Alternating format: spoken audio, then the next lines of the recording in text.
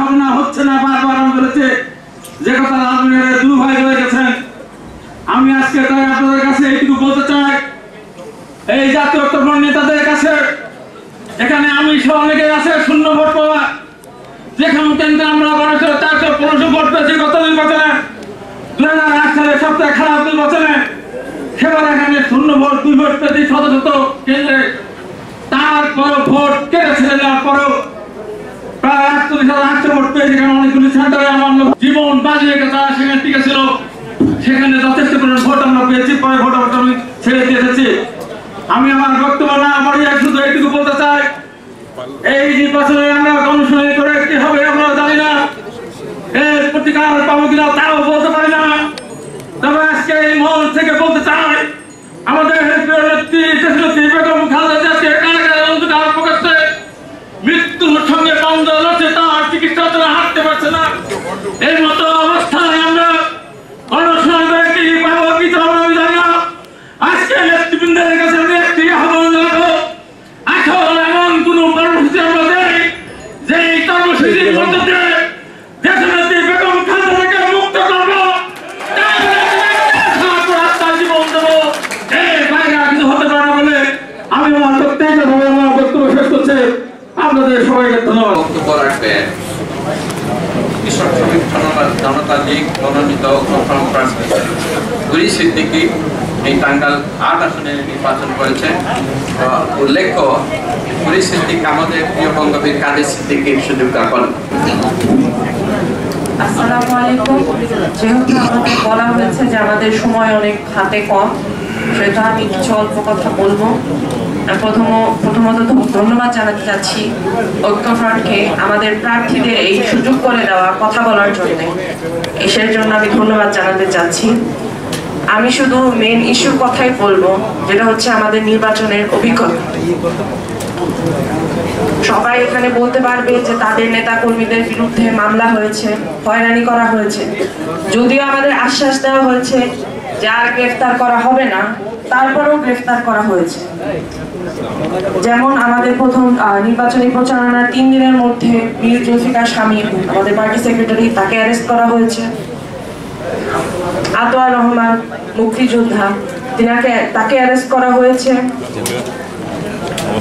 Chairman বীর মুক্তিযোদ্ধা Abdul Halim লালকে arrest করা হয়েছে। উনাকে না পেয়ে ওনার ছেলে, যিনি নির্দোষ বড় ছেলে, তাকে অ্যারেস্ট করা হয়েছে। এই ধরনের আরো হয়রানি সম্পূর্ণ প্রচারণার সময় এই ধরনের হয়রানি চালিয়ে যাওয়া হয়েছে আমাদের সবার বিরুদ্ধে। আমি নির্বাচনী দিনের কথা বলবো। আমি যেসব কেন্দ্রে গিয়েছি, কচুয়া, গণচুনা, সব জায়গায় আমরা জানতে পেরেছি যে এজেন্টদের, পোলিং এজেন্টদের বের করে দেওয়া হয়েছে। ফোন বুথ বন্ধ করে, ভোটের বুথ বন্ধ করে সেখানে সিল মারা হয়েছে ব্যালট পেপারে এবং ভোটের বাক্স ভরা হয়েছে। এই ধরনের ঘটনা সব কেন্দ্রেই ঘটেছে। সব কেন্দ্রে পোলিং এজেন্টদের আগে থেকে হুমকি দেওয়া হয়েছে এবং পোলিং এজেন্টের যে লিস্টে নাম ছিল সেই লিস্ট পর্যন্ত ছিনিয়ে নেওয়া হয়েছে। এখন আমি মনে করছি যে এই ধরনের ঘটনাগুলো এই নির্বাচনে ঘটেছে, তাতে আমাদের ক্ষতি হয়নি, ক্ষতি হয়েছে সরকারি দলের। কারণ তারা মানুষের সামনে চোর হিসাবে ধরা পড়ে গেছে। এবং আমাদের কোনোদিন বাড়ি বাড়ি গিয়ে মানুষকে আর বুঝিয়ে বলতে হবে না যে ভোট কিভাবে চুরি হয়েছে, কারণ যারা ভোটার তারাই সাক্ষী। আমার মনে হয় যে জয়ী সরকারি দল হয়নি, জয়ী হয়েছি ঐক্যফ্রন্টের প্রার্থী আমরাই। আমরা মানুষের বুকে জায়গা করে নিতে পেরেছি, যেটা তারা কোনোদিন পারবে না। এবং যেভাবে ভোট ডাকাতি হয়েছে, তাতে আমাদের গণতন্ত্রের অসম্মান হয়েছে, আমাদের সংবিধানের অসম্মান হয়েছে, আমাদের মানুষের ভোটের অধিকারের অসম্মান হয়েছে। এবং এই নির্বাচন আমি প্রত্যাখ্যান করছি এবং ঐক্যফ্রন্ট যে প্রত্যাখ্যান করেছে তার সেই ডিসিশনের প্রতি আমি 100 জানাচ্ছি, একাগ্রতা জানাচ্ছি। সবাইকে আবার ধন্যবাদ জানিয়ে আমি আমার বক্তব্য শেষ করছি, যেহেতু আমাদের সাথে সময় খুবই কম। সবাইকে ধন্যবাদ। আসসালামু আলাইকুম।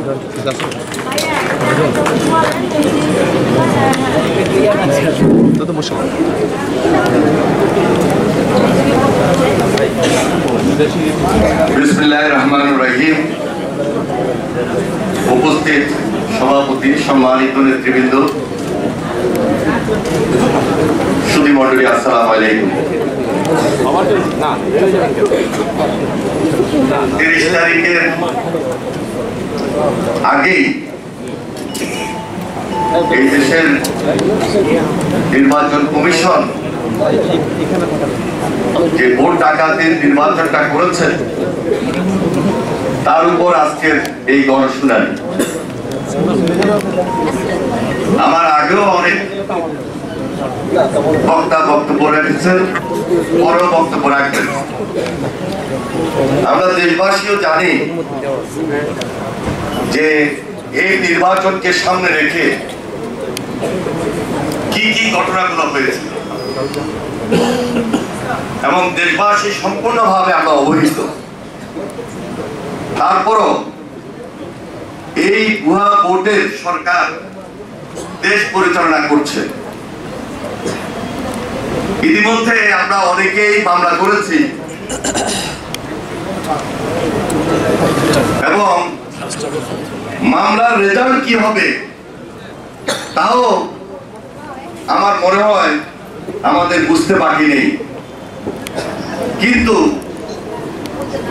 যদি ভুয়া ভোটের আত্মকাহিনী আমরা বলতে যাই, আসলে 2-4-5 মিনিটে এক একজনের বক্তার পক্ষে সব বলা সম্ভব হবে না। তবে এই গণশুনানিতে একটি কথা আমি বিশেষভাবে বলতে চাই যে প্রধানমন্ত্রী শেখ হাসিনা বলেছেন নির্বাচনের আগে ঐক্যফ্রন্ট নেতৃবৃন্দের সংলাপের সময় যে আমার উপর আস্থা রাখুন, এবং সিইসির সঙ্গে যখন আপনারা দেখা করেছেন তখন সিইসি বলেছেন যে একটা সুষ্ঠু এবং শান্তিপূর্ণ নির্বাচন অনুষ্ঠিত হবে। এর ধারাবাহিকতা আপনারা দেখুন, পুলিশের প্রধান, র্যাবের ডিজি, ইভেন সেনাবাহিনীর প্রধানও নির্বাচনের আগে দেশবাসীকে আশ্বস্ত করেছেন একটা সুষ্ঠু শান্তিপূর্ণ নির্বাচন অনুষ্ঠিত হবে। কিন্তু বাস্তবিক পক্ষে এই বাংলাদেশে যে নির্বাচন অনুষ্ঠিত হয়েছে, এই নির্বাচন একটা ভোট ডাকাতির নির্বাচন অনুষ্ঠিত হয়েছে। এরপরও এই সিইসি এখন পর্যন্ত এই জাতির সামনে খুব বাহা বাড়িয়ে বড় বড় কথা বলছেন, লম্বা লম্বা বিবৃতি দিচ্ছেন এবং আরেকটা নির্বাচনের জন্য তিনি দেশবাসীকে আশ্বস্ত করছেন। আর আমরা এদেশের মানুষ তাদের অধীনে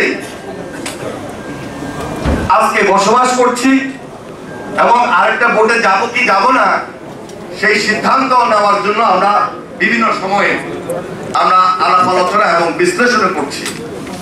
ইতিমধ্যে আমরা সিদ্ধান্ত নিয়েছি যে এই সিইসির অধীনে আর ভোট করা সম্ভবপর নয়। তাহলে যদিও আজকে এই গণশুনানি যদি আমরা আরো আগে করতে পারতাম এবং আরো ডিভিশন ওয়াইজ করতে পারতাম, আমার মনে হয় জাতির যে আকাঙ্ক্ষা, আমার আহত সম্পর্কে আমরা কম বেশি অনেকেই জানেন, আমরা এখানে অনেকে আহত। এই কথা বলে আসলে অনেক সময় অনেক কথা ধারাবাহিক ভাবে বলা যাবে না। তবে সে সময় আপনারা যারা ছিলেন আমরা সাংবাদিকদের সামনে কথা তুলে ধরেছি। আপনারা অনেক সাংবাদিকরাও সেদিন ভোট কেন্দ্রে আপনারা যেতে পারেন নাই বাধ্যকতার কারণে, আপনারা আমাদের অনেক তথ্য তুলে ধরতে পারেন নাই। আমরা ছিলাম সম্পূর্ণভাবে অসহায় ওই সময়ের মধ্যে।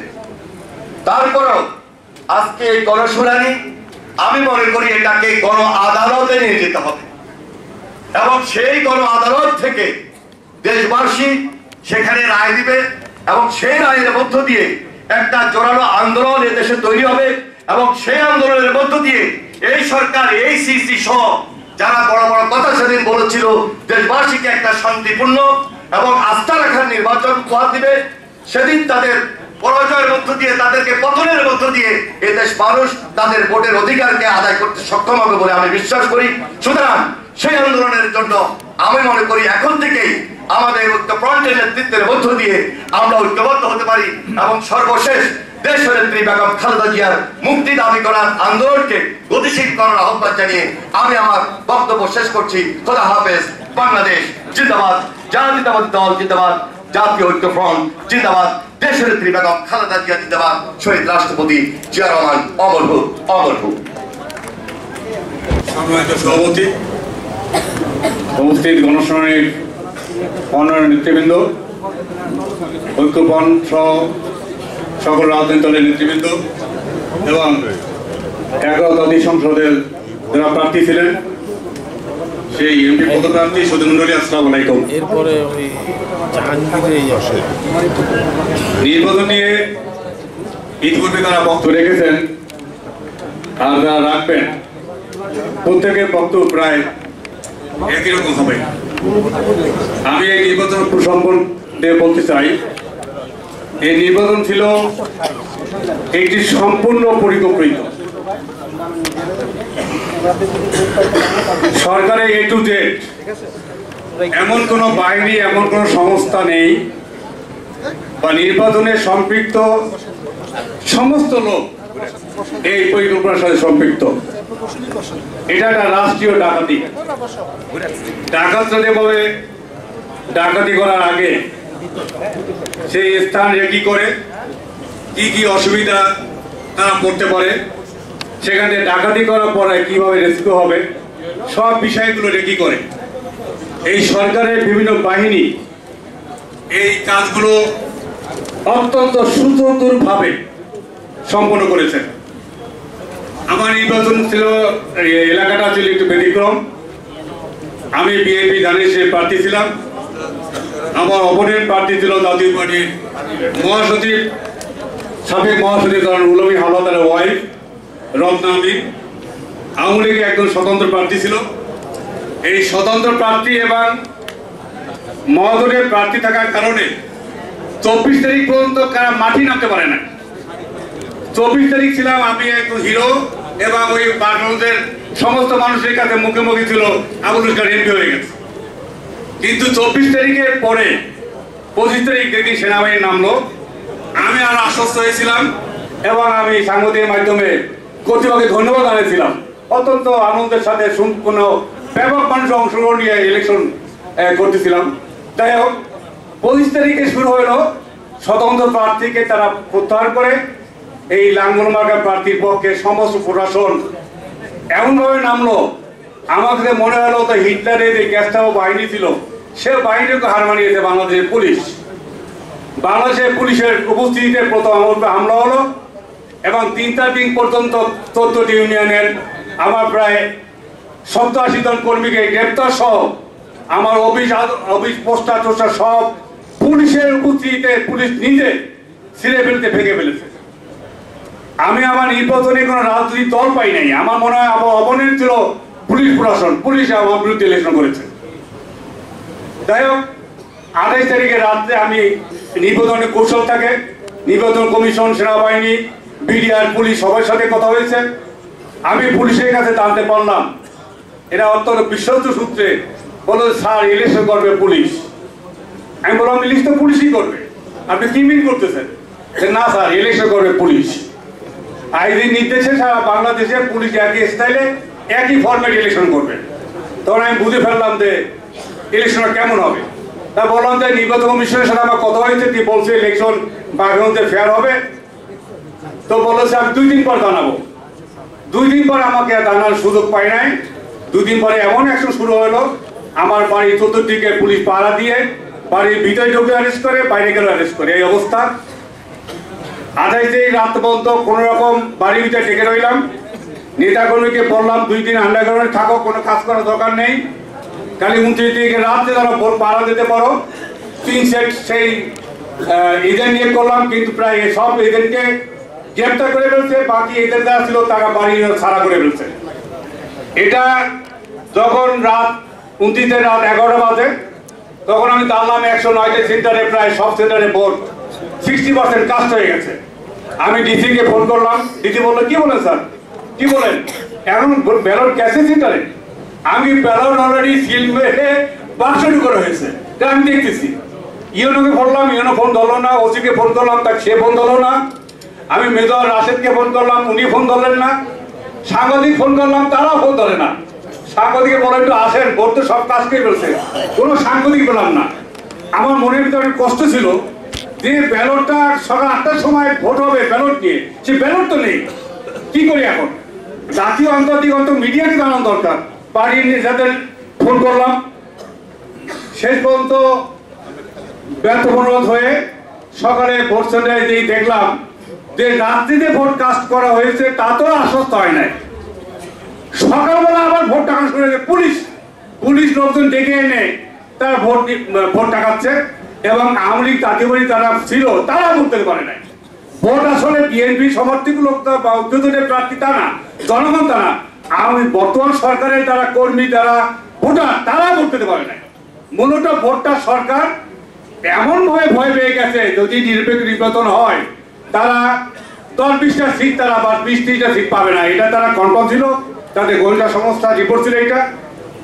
এইগুলো বলতে চাই গণফোরামের টেবিলকে সুধীমণ্ডলী, বিষয়টা যদি কোনো একটি সংস্থার ভুল হইতো, সংস্থা যদি করতো, তাহলে ব্যাপারটা অন্যরকম ছিল।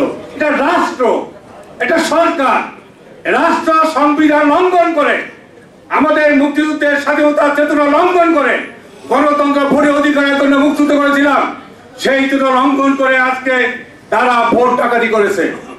এটা রাষ্ট্রের বিরুদ্ধে আন্দোলন পরিচালনা করা সে অনেক কঠিন কাজ হলেও আমাদেরকে আন্দোলনের বিকল্প নেই। জনগণের ভোটের অধিকার প্রতিষ্ঠার জন্য কিভাবে সমস্ত মানুষকে আবার ঐক্যবদ্ধ করে এই স্বৈরাচারী অগণতান্ত্রিক ভোট টাকার সরকারের বিরুদ্ধে পুনঃ ভোট এবং নির্দলীয় নিরপেক্ষ সরকার অধীনে এবং নূতন নির্বাচন কমিশন গঠন করে আবার সুষ্ঠু ইলেকশনের দাবি আদায় কিভাবে করা যায় এই বিষয়ে বিবেচনা করবেন। আমাদের নেত্রী দেশনেত্রী বেগম খালেদা জিয়া আজকে 73 বছর বয়সে তিনি জেলখানায় আছেন। আজকে সারা দেশের মানুষ তার দিকে তাকিয়ে আছে, তাকে মুক্ত করার জন্য আমাদের আন্দোলনের বিকল্প নাই। এই জন্য ঐক্যদল এবং বিএনপি সহ সমস্ত নেতাদের কাছে আবেদন থাকবে, আসুন আবার আমরা দলকে সুসংগঠিত করে এই স্বৈরাচারের বিরুদ্ধে আবার ঐক্যবদ্ধ আন্দোলন করে দেশকে বেগম খালেদা জিয়া মুক্ত করি, গণতন্ত্র মুক্ত করি এবং মানুষের ভোটের মাধ্যমে সরকার পরিবর্তনের দাবি সেটা আদায় করি। এই বলে আমার বক্তব্য শেষ করছি। খোদা হাফেজ, ধন্যবাদ সবাইকে। এখন আসবেন নিজামুর রহমান মেনু, আমাদের সাবেক মেয়র, সাবেক এমপি।